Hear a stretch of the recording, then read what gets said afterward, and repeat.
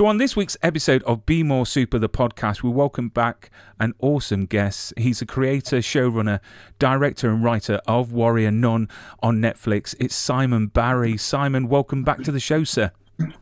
Good to be back, Brian, and thanks for that introduction. Of course, it's not just me, it's an entire army of people writing and directing and making that show. So as much as I appreciate the confidence, I'm just the ringleader of the whole circus. And I've been trying to get as many of them on the show as possible, in front of the camera and behind the camera, because as rightly so, it's a massive team effort, and the team is just marvellous in what they've achieved. It's just outstanding. It's fantastic. But I wanted to say, first of all, congratulations on having, I've got a little slide here to put up. Congratulations on one of the highest rating shows on Netflix, with 100% from the critics and 99% for the audience. I mean, that must feel amazing as a showrunner to have a show have that much of a response. Yeah, it validates the work that you put in, for sure. And it makes you, the critics, it's lovely to get critical reviews, but I'm more, I think, elevated and uplifted by the fan reaction and the audience reaction that we gave them something that they wanted and that they enjoyed and were entertained by and challenged by, and that's very satisfying, of course, because I've made shows where that doesn't happen. and it's a very different feeling. So this is lovely. But you've had quite a few shows that has had a massive fan base, like Van Helsing and critically acclaimed, Bad Blood as well, which I thought was an awesome series. So don't cut yourself short. And obviously Ghost Wars as well, which I think's amazing, and it's just been shown on Crackle. I think, and that again is an awesome show. It really, really is. So you obviously have got the Midas touch with the majority of them. So season 1 left us on a cliffhanger, and what a cliffhanger! But wow, we got a kick-ass season 2, and you started filming season 2 in the pandemic. So how challenging was that compared to filming season 1, and what were the biggest challenges you had to face? Well, it's funny because after season 1, we loved shooting all around southern Spain so much in season 1 that season 2, the plan was we were going to take the show on the road, if you will. We were going to do a show that kept the cat and mouse part of the story moving, and that we were going to try and shoot in all these different locations over the course of season 2. And of course, with COVID, Netflix put the hammer down and said, nope, you're not moving, you're staying in one place, and that's it. And you'll only be able to go and shoot a drive away from that hub. No overnights, no travel. And so Madrid became sort of our de facto studio in a way, because we couldn't move from Madrid. We could just find things in the Madrid area that were suitable. So we had to sort of rethink how the story was going to unfold, and we had to bring it into Madrid as more of a central location as opposed to a traveling show. So that was the one big change. Story-wise, though, it didn't really affect us from a point of view of story, but it did affect the way we shot, because obviously the mask protocols and the COVID costs that are attached to the cost of making the show makes everybody nervous about the cost of making TV, because you're already on this, you're already being told as a producer, you have to bring in the show at a certain price point with a certain number of audience members for it to be a good formula for us, right? And so when you already know you're riding that razor's edge of profitability, or at least acceptance, to find out that you're going to have to spend 15 or 20% more on COVID costs terrifies you, because you think, how is this going to be mitigated in the formula of our success? And also you worry about just people getting sick, people that you work with and care about, and you don't want to put them in a position where they are at risk. So all of those went into, and then just the issues of working with masks and working in environments that are inherently, dangerous, there's always just an added layer of stress and whatnot.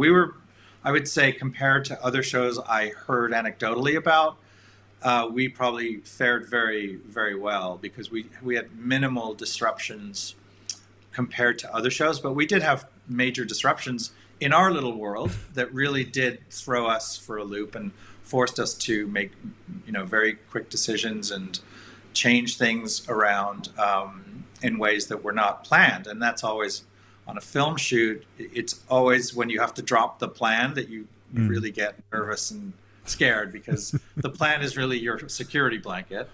And when you have to throw it out, you realize that chaos is suddenly taking over, and not necessarily the best way.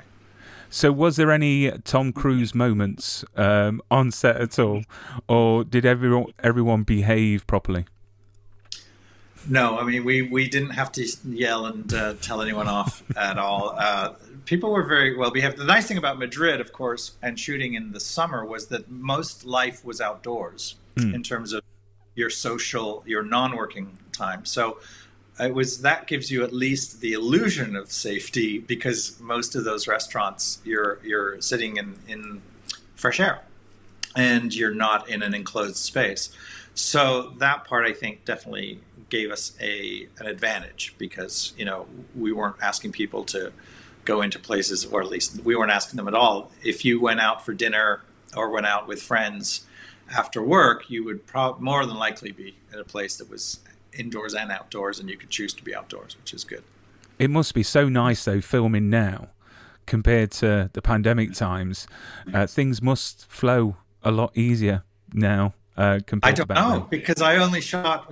I haven't been on a set since season 2, so I don't know. I mean, I did go. I have visited other sets, and it's still. I think there's still an awareness that the pandemic, the virus, needs to be taken seriously on a work site, because especially in film, if an actor is down with COVID, it shuts you down as a production. There's very little you can. So I think people still are taking it pretty seriously. I think because the insurance companies have told them they have to take it seriously too. Well, I suppose you can see it in the way of stunts. That's the reason why we have stunt teams, because if one of the actors get injured during a stunt, they're out of action, and that costs money, and then it extends shoot time. So in season 2, we get introduced to some new faces, Jack and Mina, to name a few. You were heavily involved in the casting, in season 1.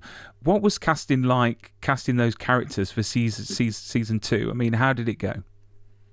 It was very smooth, I must say. I think, when you have a great casting team, which we have in Suzanne Smith and Lucy Lennox. Suzanne is based in London, Lucy is based in Barcelona. We really, they worked very well together, combining their resources of finding the best and undiscovered, talent in Europe. So if you can start there, everything kind of is affected by that decision. And those two casting directors are so good at what they do and bring you such a great bounty of talent that it actually, what I like when I'm making choices is I have a very hard choice to make. I feel very good when it's either a very, very obvious choice or a very hard choice, because everyone's so good. Now, you're always hoping for the obvious choice. And certainly with Jack, he was the perfect blend of someone who we wanted as a performer, who had the chops to deliver this kind of performance, but he also had the look that when the audience found out who he was, that he was actually, Gillian's son, Michael, that they would go, oh yeah, I totally believe that is the grown-up version of that little boy. And that's when you're casting, obviously, two things that are criteria for the audience. One being that they're an amazing actor, and two, that they feel like they're legitimate based on the story. That's really great. So we were lucky and very grateful for that. Mina was immediately shone out as an amazing option for Yasmin right out of the gate. She just brought this light in her. She's like that in person. She has this beautiful, buoyant approach to life that translates perfectly to Yasmin. So that was a no-brainer as well.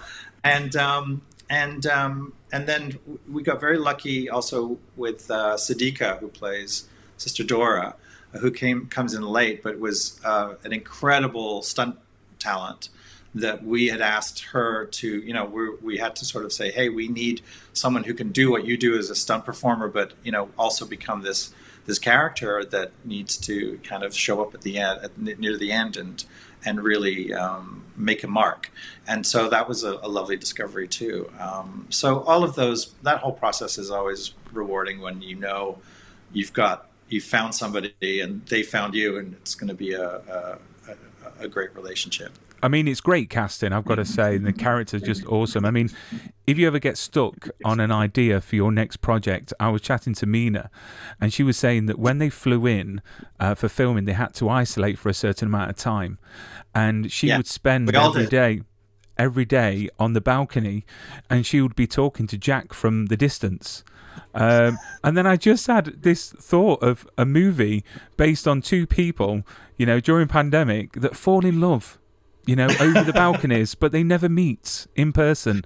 So if you ever get stuck, you know who to cast there, Mina and Jack. So do you feel it helps casting sort of unknowns? And I say that in the most affectionate way, because, you know, when you get these big named actors, do you think it helps for the believability of the characters to cast maybe people that are not as well known as, you know, some actors out there?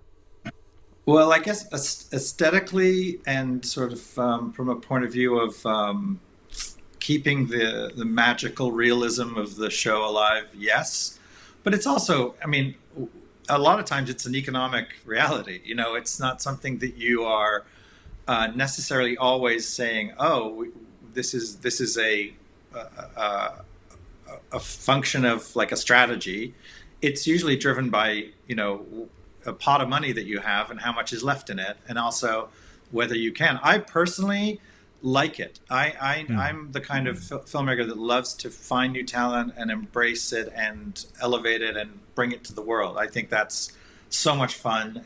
But at the same time, I also love working with, you know, actors who are known because they're so good at what they do. I mean, when I worked with Vincent D'Onofrio, it was every day was a pleasure because he's so committed and talented and just has this amazing approach to the process that it's great. But I think that on a show like Warrior Nun, in particular, a show that is in this fantasy universe, if you will, has a mythology that is its own, it is, I think, easier to keep this sense of a sort of a realism, if you will, when you're not distracted by an actor who has been in a zillion other things, and you can, I think, create a more lived-in world, you know, in a way that feels a bit like its own thing.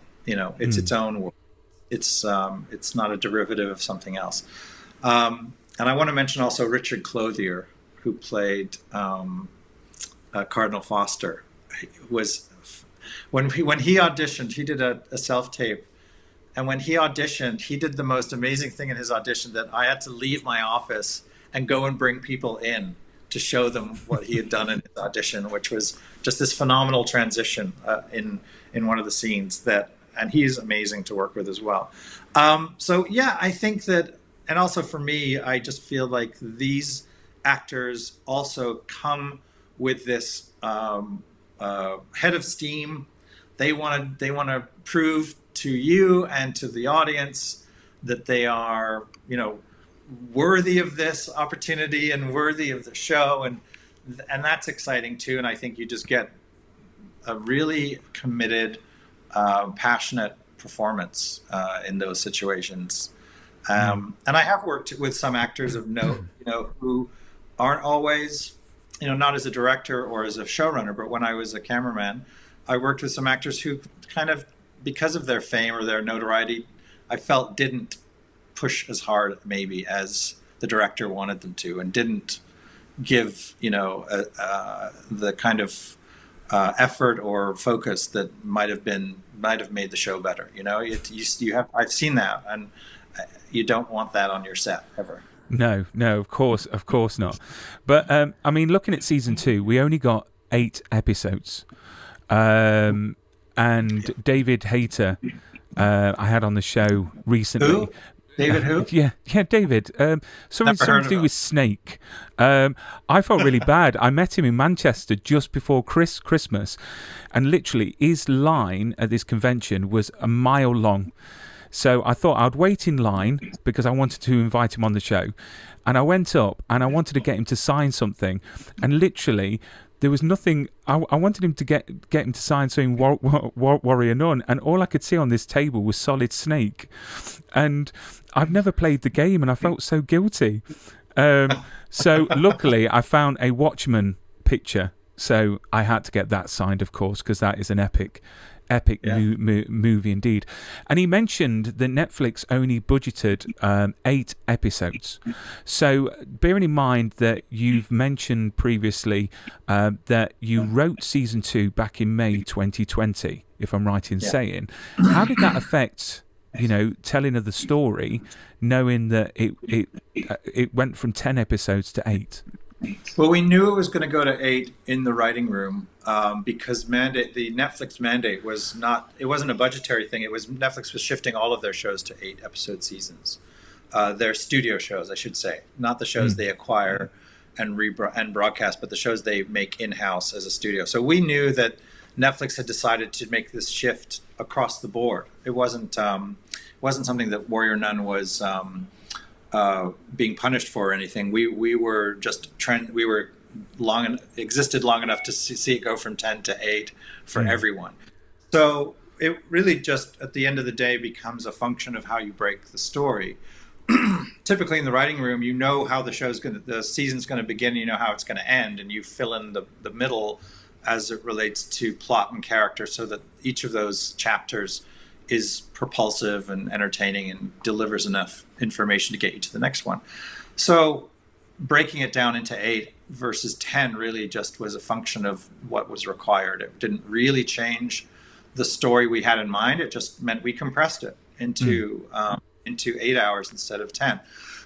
So as far as that went, it really didn't have a big impact, I think, on us from a storytelling point of view. The good thing was we got the same budget from season 1 into season 2, so we could spread the money over 8 episodes instead of 10, which meant that every episode got a little bit more in terms of the budget. So because we were amortizing that amount, and it was important also because we needed that extra money because Madrid was more expensive to film in than southern Spain, and also because we were dealing with the pandemic, which added, hidden costs as well.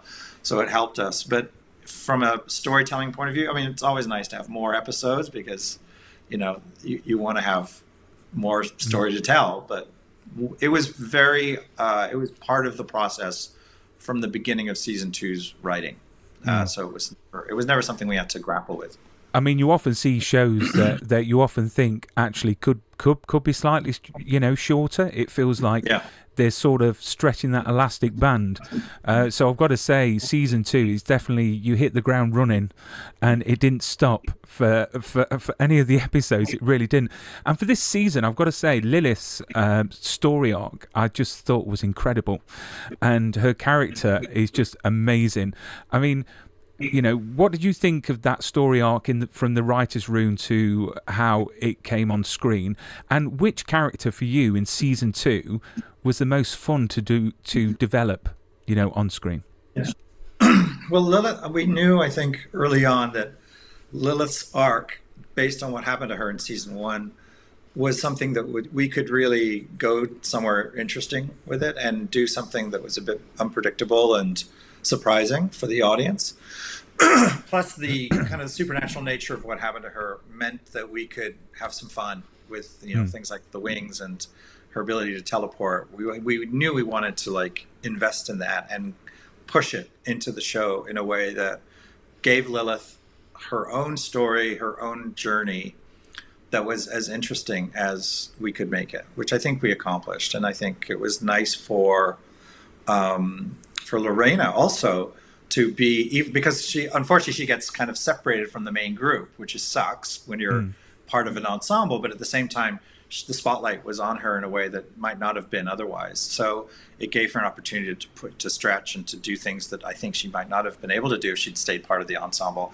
So I think that was a satisfying thing. I mean, the question was, which character did I enjoy the most? Like, it's a tricky question because there's so many.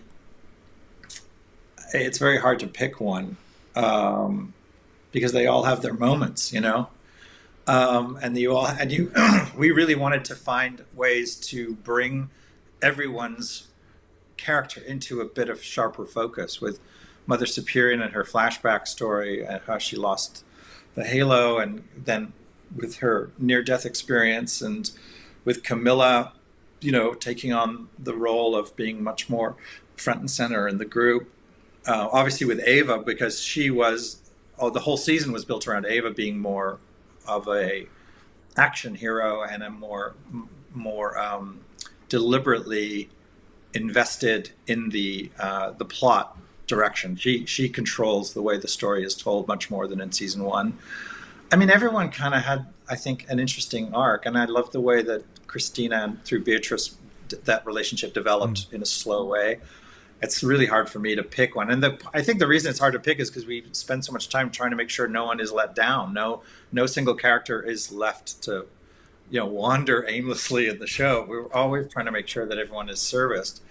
So I can't really pick one. I mean, I think in terms of, at the end of the day, when I watched season 2, I do love the Lilith sequences in a way, because they are all very different in the context of the show. So it takes you out of kind of the main story in ways that I think are really fun and entertaining. And, you know, because of the difficulty of shooting some of her scenes, because of the VFX component of teleportation and the wings, it was the most challenging stuff to shoot in some respects. And that is fun for me personally as a nerd and a technician. On top of being a storyteller, I like the technical challenge of being able to do sequences like the end of episode 1 where she's teleporting through those guys and killing them all, and then the fight with the wings with Ava. It's like it's a puzzle you have to crack on many levels, with a group of people that you love to collaborate with, all trying to solve the same problem with you, which is also a lot of fun. I mean, I've got to give a massive shout out to Michael Blackburn and the Embassy, because the work that they did, you know, each episode is like literally movie.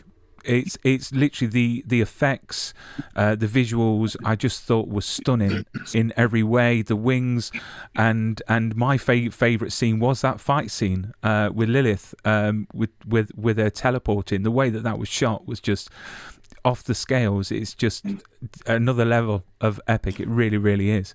I mean, I dare say that season 2 there was more action sequences than season 1, because it felt like that when I was watching it. Because I think we had the ability in season 2 to have more action per episode, per hour, than we did in season 1. In season 1, I think we had to spread it out a bit more in terms of the. I mean, we had some bigger action in season 1 for sure. The Crusades sequence with the castle at the end in episode 10 was certainly a much bigger action sequence than we did in anything in season 2. But the complexity of action in season 2 and the amount of action we had in season 2 definitely was more in terms of volume. Yeah. And which one was the most satisfying to see from page to screen? To deliver. The church fight was less defined on the page. It wasn't. So the church fight as written was not written as a continuous kind of exercise in shooting, like trying to maintain this kind of flow. It was written as really much more of kind of a story fight that got you from A to B before the Tarrasque showed up.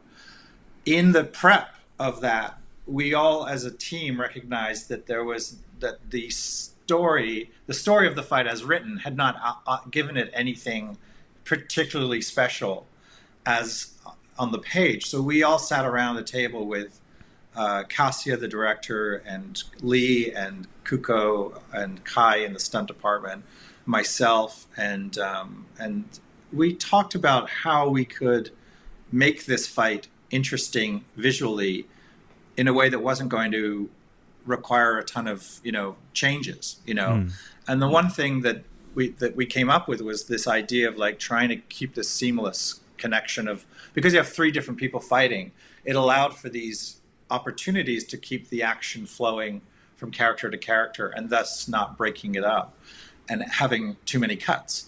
So that, I can't remember where that idea came from. It might have been Kasia, the director. It might have been Lee or the stunt guys. It might have even been me. I really don't remember. It's such a blur, that whole process. But we all definitely knew that something needed to be added to make it special and make it memorable. And that was a nice way of solving the problem. And that's what happens in prep a lot. I mean, people obviously talk about the production as being what happens on set. But the reality is a lot of the best stuff happens in prep when you're planning and figuring out how to not just squeeze all of those pages into 7 or 8 days of shooting, but also how to make each scene stand on its own and pop and feel special. Because you always want a scene to feel like it's the most special scene. Every scene is. So when you come up with a solution like that on the fly with only a few days to prep it and to plan it, that feels really good, and you feel great at the end of the day when you go, oh my God, it worked. It actually worked. It definitely did. Yeah. So I was very happy that turned out the way it did. But I'm always happy that anything turns out, because I'm the worried parent every day going, oh my God, what have I gotten these poor people into? Have I asked too much? Have I not gotten enough money for them? I mean, anytime a scene plays out and you're like, oh my God, it actually turned out okay, I'm thrilled. And it's like, you just don't want to fail. You don't want the audience to fail, and you don't want to have to cut something out because it didn't work, which is what normally happens. Is if a sequence doesn't turn out the way you want it or isn't as good as you hope, you oftentimes just remove it and it's never seen, and that's always painful. And we didn't have to do that in season 2 at all. Good. I mean, as you know, I've interviewed quite a few stars from the front of the camera as well as the awesome people behind the camera. And when I've asked every single one, what was it like to work with Simon? They've literally all said, it's been amazing. I've got here that they couldn't praise you enough as a leader and your openness to the creativity. So what is the secret of running a successful team, and how did it feel to wear so many hats along the way? Well, the honest answer is laziness. I literally cannot do it all myself, and I'm not good enough to do it all. So I need a super strong group of people around me who are as talented as I can possibly find. I mean, I think I'm good at letting people do their jobs and getting out of their way. I think that's probably the translation of what you've heard, is that and that's why I call it laziness. But it's not laziness, really. It's just me picking well. I choose people well, and I know that they can deliver to the degree that my expectations and my standards will be satisfied. So I think that when you have people like that, it's easy to be trusting. It's easy to be supportive. It's easy to be a leader, not a boss, And by leading, I just mean by helping them out wherever I can, solving their problems, answering their questions, and lending support however I can. But when you have great people, you do less, which is better for me, because I don't want to be working 20 hours a day. I want to have like a normal life. So I really try to empower everyone I'm working with, because I trust that they are going to be better at their job with my support than with my, than with me trying to micromanage them, which, I try to give them I try to give everyone my hopes and expectations and dreams of what it could be and what I want it to be, and it's up to them to sort of find a way to deliver that without me trying to tell them how to do it or what to do. I mean, but I do like being a source of support and a source of inspiration if I can, because it is hard.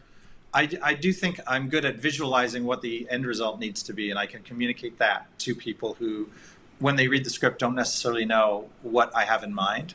And I need to be able to communicate that. So clear communication, open communication, transparency, all of these things go into essentially encouraging your team to do their best work, not just for me, but for them. I want them to be proud. I want them to go home feeling like would they hit a home run, and I know how that feels, having been on that side of the crew, of being a grunt, a worker bee, how good it feels when someone trusts you to do your job and you do a good job and you go home feeling like you accomplished something. It's a very good feeling. Even if it's a small thing on a movie or a big thing, it's a good feeling to know your work is appreciated and you've done well. I mean, obviously, shows on camera, the work that gets done behind the camera, it really does. I wanted to touch just slightly on, let me see if I pronounce this right, Avatrice. Literally, I do apologise. The fans are going to kill me right now. But obviously, this has impacted the internet. The internet literally blew up because you gave the fans exactly what they want. Did you ever think that it would have made this much of an impact when you was filming that scene with Beatrice and Ava? I knew that was. I think I hoped it would. I hoped it would play out in a way that was. I mean, we wrote all of season 2 before season 1 came out, so we didn't know the impact Avatrice would have with the fans. But we were still trying to honor where the characters were going in this journey of their relationship, and we knew we didn't want to do it too quickly. We knew we wanted it to be a organic, earned moment as opposed to a forced one or something that was just for, to get clicks. And I think that the satisfaction of it seeing it blow up was because because people felt it was authentic. And I think in that authenticity, that's the satisfying thing. It's not the volume of clicks or the reaction. It's the fact that people were genuinely moved. They felt like it was a moving moment and it had emotional power, which is all we think about on the day. When we're writing it or planning it or shooting it, all I want is for the audience to believe that this is a truthful moment and that it's done well. It's done with respect and with a sense of importance that is not overbearing or pedantic or just false. You want it to feel like a moment where, and we're all fans of storytelling. We all know the moments that make us choke up and make us feel emotionally connected to characters and to stories. And you just, as a filmmaker, you're always trying to hopefully achieve that when you're doing it yourself. So as a writer and a director, it's terrifying because you think, oh my God, I know the actors can do it. It's like, can I do it? Can I pull it off? Is this going to work with the music, with the shot, with the blocking? And is it going to work in the context of the whole journey that got us here? Is this kiss going to mean what I hope it means? And it was nice that it did for the audience, because I can't tell them that. I'm putting everything into this basket. I hope it doesn't blow up or fail, because it can, and it has. That there's the potential for that. So yeah, it's I'm less interested in the.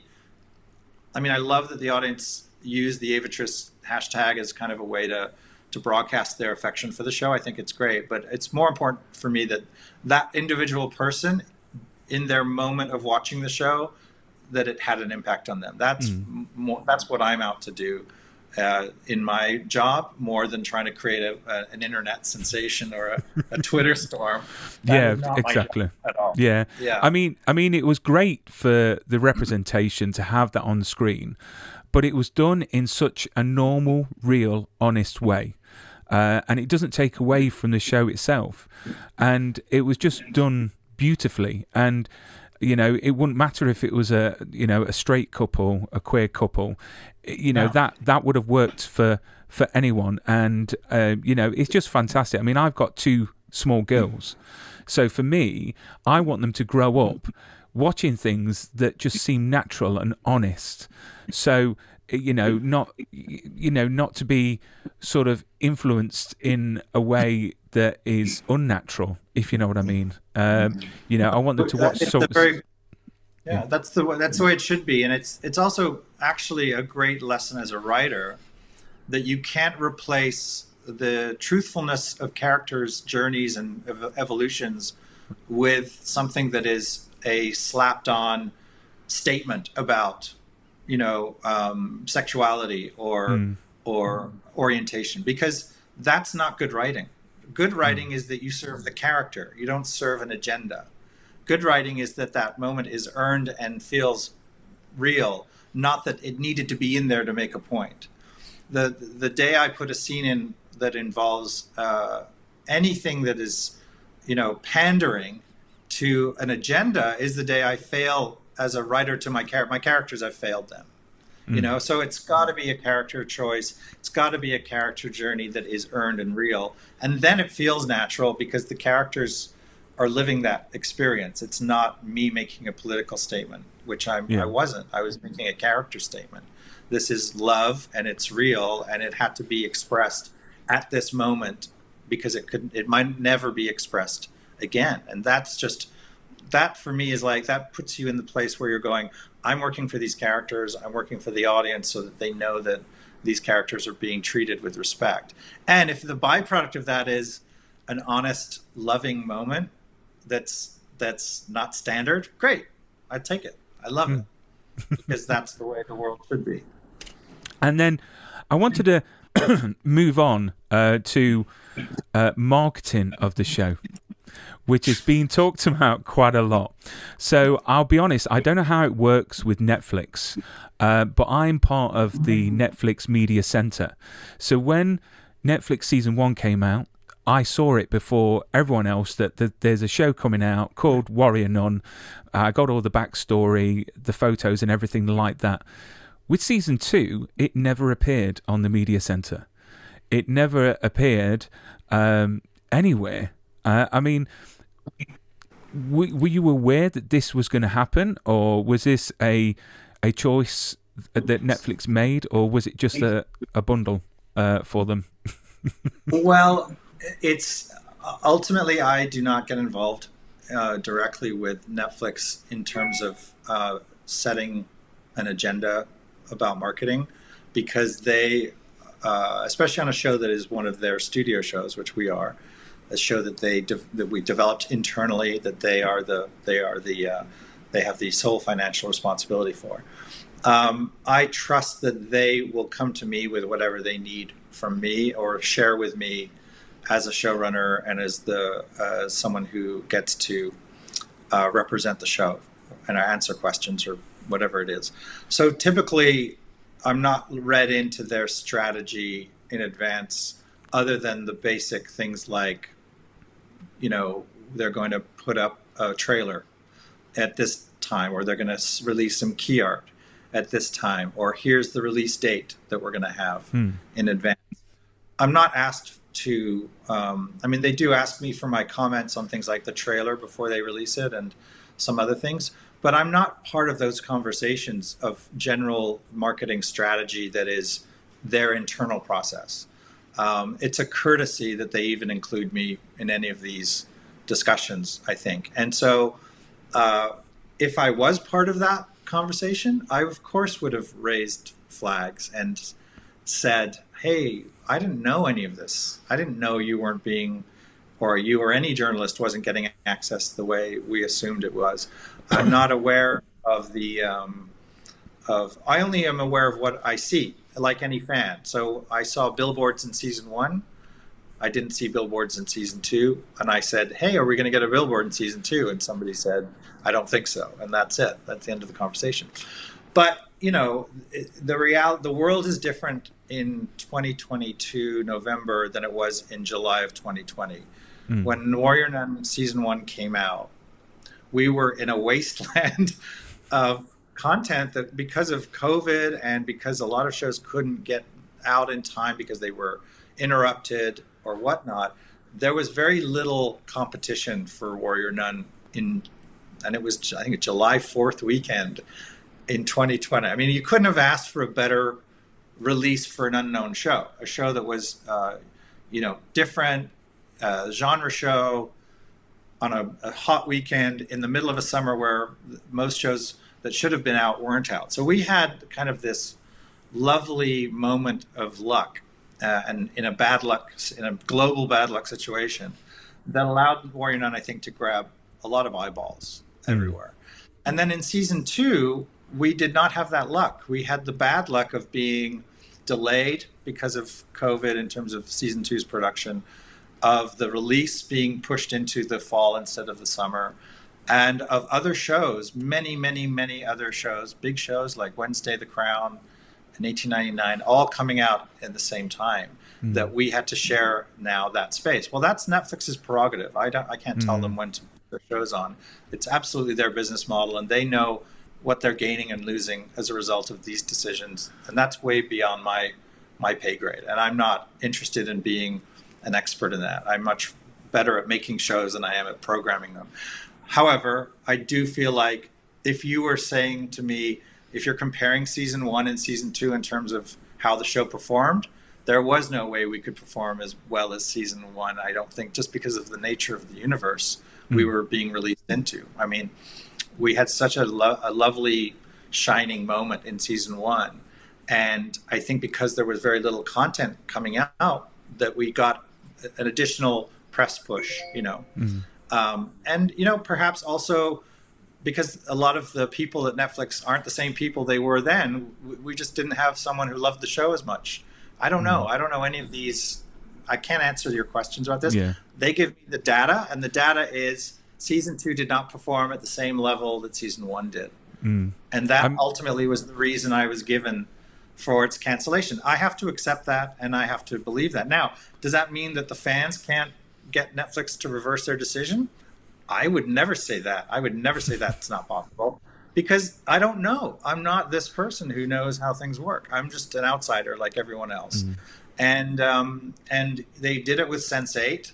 That's proof that it can happen. So who am I to say that it can't happen with Warrior Nun? I'm gonna be just like everyone else, watching these guys launch this amazing campaign and hope for the best for myself, for the show, and for the fans more than anyone, because I definitely want the show's I want the show to have the opportunity to continue and tell the story. Now, that said, if it doesn't work out with Netflix or another streaming service, are there other ways to continue the story? I believe there are, certainly. And of course, there's the possibility of a feature film. There's a possibility of other media, of animation, maybe of graphic novel, where all this started. I don't know. I mean, that's the great thing about this kind of process, is no one can say definitively this can't happen, because nobody knows definitively. It's wonderful that way. So keep hope alive. Yeah, keep it alive. I mean, I've got to say, when it was cancelled, I was gutted. It was funny, actually. I was interviewing David Hayter again, and halfway through, he messaged me after the interview to say that halfway through the interview, he got a text message from you. Yeah, I texted him not knowing he was being interviewed. Poor guy. I feel terrible about that. But, you also have to tell people right away, because with Netflix, they give you kind of a 2-hour heads up that it's going to go to the media. And so I needed to contact the cast, to contact some of the key creatives, the other producers. I wanted them to hear it from me, not from Twitter or some other vehicle. So that's why I sort of reached out, because I think it was a 2 or 3 hours head start they gave us to let everyone know. It's not much. I mean, from a cancellation point of view, I mean, there is a load of shows that have been cancelled. I mean, I think 160 last year, and then obviously we get the news of Snowpiercer now not showing season 4 on TNT. Now, they're now looking for another streaming platform as well. I mean, do you think going forwards this is going to change the way that shows are written, with the risk of them being cancelled in the way of closing them each season? I don't know. I mean, I think it'll be in the back of people's mind, people like myself who create shows, I think it'll be in the back of our mind for sure that this is the new order. I think it'll change the way deals are structured too, in the sense that, I mean, I personally think that, the amount of time and effort you put into making a season of television, it's unbelievable. I mean, you have no life. You have no ability to live a normal life when you're making a TV show. So to do all that work and think that it's never going to be seen by anyone, for me, would just be, the worst possible scenario for not just for myself, but for the people I hire. And so I don't want to be in that position. If there's a way to avoid it, I'll find a way to avoid it contractually or financially. I don't know. I mean, maybe there isn't a way to avoid it. I think maybe we're in a new era where these are the new realities, but certainly it'll be probably something that gets brought up a lot more in the writing room in terms of how stories unfold and how we approach the long game, but that said, you never know. Maybe I'll be on a show like This Is Us or The Last of Us. And which will go on probably for a dozen years if we're lucky, and that's so there's always the potential of either end of that spectrum, right? But yeah, it's what can I say? This is my job we're talking about, so it's messed up when you talk about cancellations and things. I have to now find a new way to earn money. It's not just the show; it's my livelihood. I mean, I threw it out to the World Wide Web questions for you, and I've got a few fan questions. And there was one fan that straight away answered within seconds of me putting the post up. His name is Tristan. I don't know if you know him, but he's put, okay, here's mine. If you had to do a spin-off of a Warrior Nun character, who would it be, and why Vincent? Well, because Tristan is the best. He's just so lovely, such a good actor. I get to practice my French with him because he speaks French perfectly and I don't, so I get to practice with him. I love Tristan, and I would love to do anything with him. I mean, trust me, I'll be working with Tristan again, guaranteed. Whether it's the next version of Warrior Nun or a season of Warrior Nun, or if it's something else, he's one of those actors I can't avoid anymore. And then we've got another question here. I'll read this out because it's quite small on the screen. But it says, Uncle Simon, can you please explain the line below when Beatrice says, be free? Can you elaborate on what she means by that line in detail? I have so many nieces now, Brian. Did you know how many nieces I have? You've got thousands. You've got thousands. I have tens of thousands of nieces and nephews too. I would say that Beatrice's "Be Free" line. Well, let's just say when I wrote that line, I was trying to make the line mean more than just one thing. I think it was designed to be kind of encapsulate the whole journey of Ava's life, which had been a series of cells, a series of traps, a series of obligations, a series of expectations. And so on the one hand, Beatrice, who knew that, wanted Ava to be free of all those cages and obligations and expectations, because that was ultimately something that Ava had never asked for in her life. She'd never asked to be injured. She'd never asked to be kept in that orphanage. She'd never asked to be get the halo. She'd never asked to be part of the OCS. She'd never asked to be the Warrior Nun. And so she was, in essence, a servant of a greater plan that she was not a part of. I think Beatrice wanted her to be free of that as well, and that's what love is. You know, love is knowing that someone needs something and you can give it to them. And Beatrice probably also knew that the one thing holding Ava back from being free would be Beatrice. So she was giving her permission to say goodbye in a way, I think. But there's other layers to that. I think there's layers that the audience will read in that are just as valid as my explanation, that are probably more meaningful too, that are just as valid. And sometimes when you write these things, you're not trying to be literal. You're trying to tap into an esoteric feeling of something larger. So in a weird way, a lot of times I put in lines like that are deliberately vague or general because I want the audience to write their own version of the reason, not because my version is the last word, because there's more to it than what I'm writing, or there's more to these characters than I can express. So I like that these lines in particular generate other versions that are probably better than my version and just as meaningful and just as valid, you know. And then our next question is, why didn't we have as many Ava inside thoughts like we did in season 1 opposed to season 2? Didn't need them. I mean, the more we got to know Ava, the less we needed her internal dialogue. That was sort of the lesson of season 1.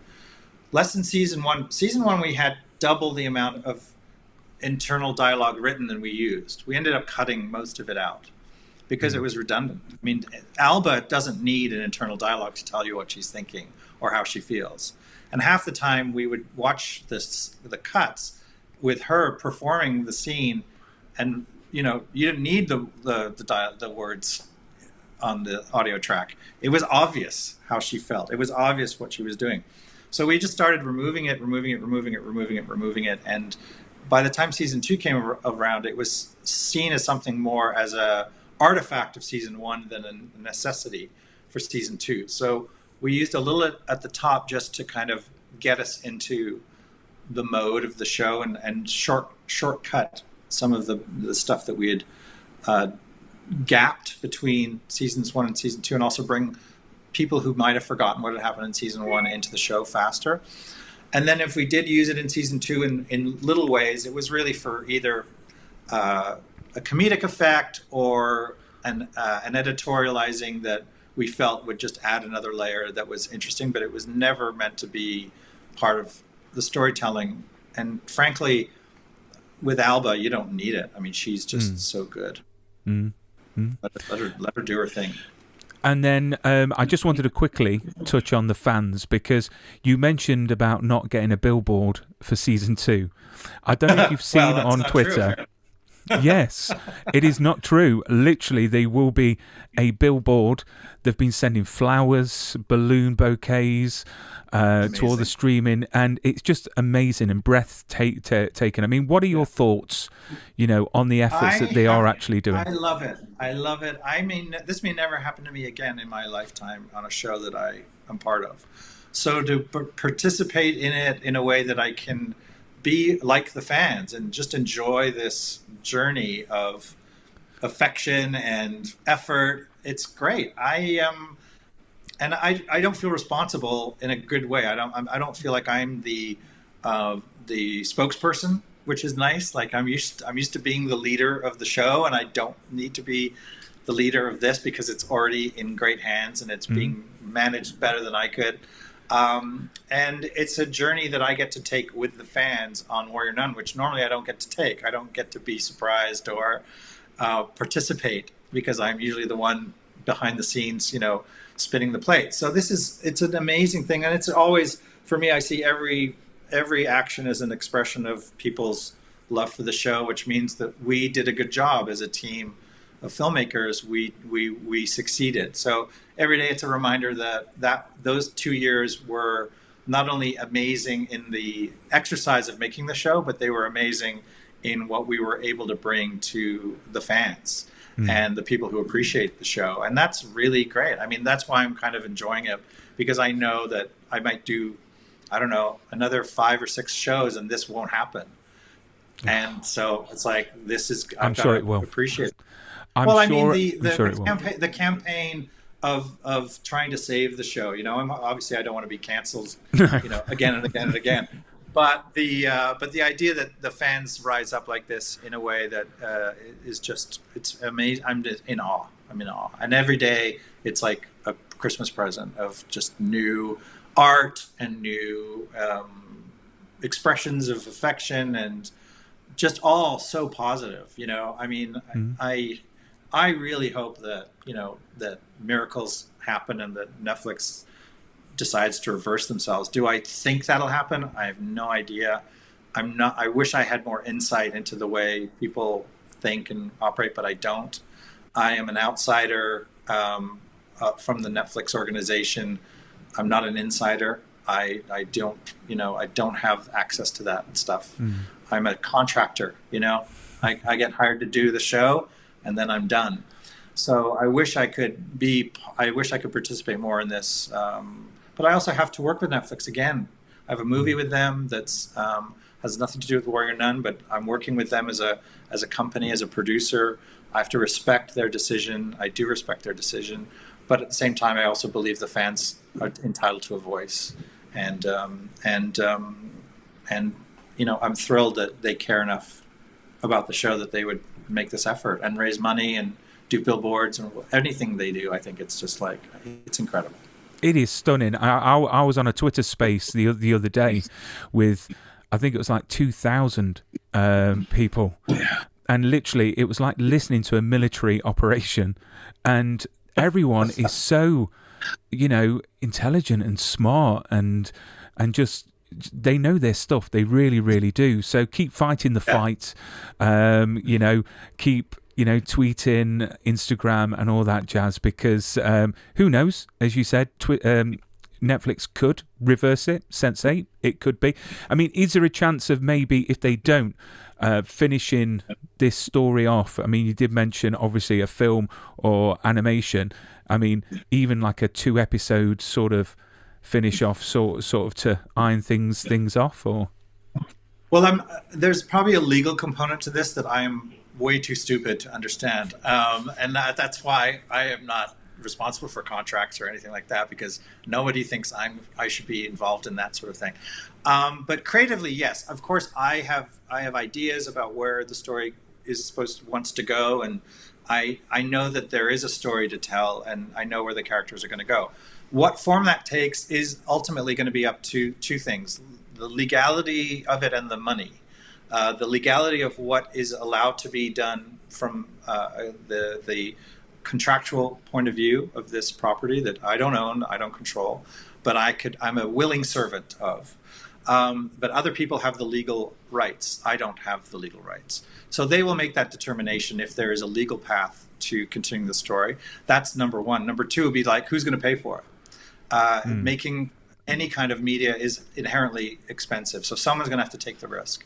Who will that be? I don't know, but I'm a willing servant in that process if it should happen. So like most people, I'm going to end up waiting in a way to find out what these opportunities may be and how they'll present.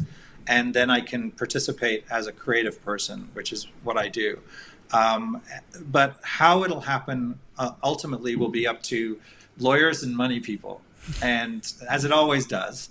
And that's really where the success of this will lie. It'll be in that process and how that is managed, how it is done with, you know, I would say ultimately with transparency and respect, and with the presence of mind to protect, you know, the characters in the story in a way that it deserves.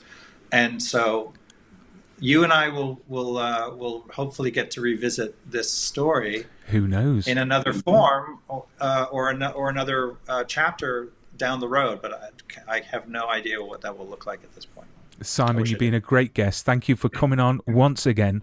And who knows, we might meet again, you know, in the near future for season 3, or a new, reincarnation of the story. But Simon, look after yourself, keep safe, and stay super, my friend. Thank you, Brian. Appreciate it.